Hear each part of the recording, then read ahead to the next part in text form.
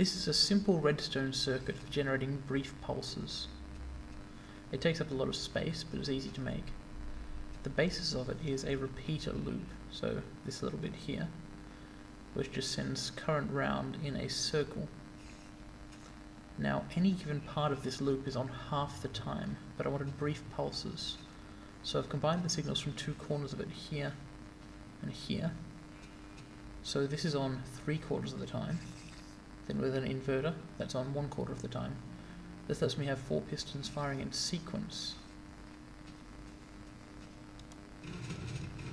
So 1, 2, 3, 4. And all of them have retracted by the time the next cycle starts again.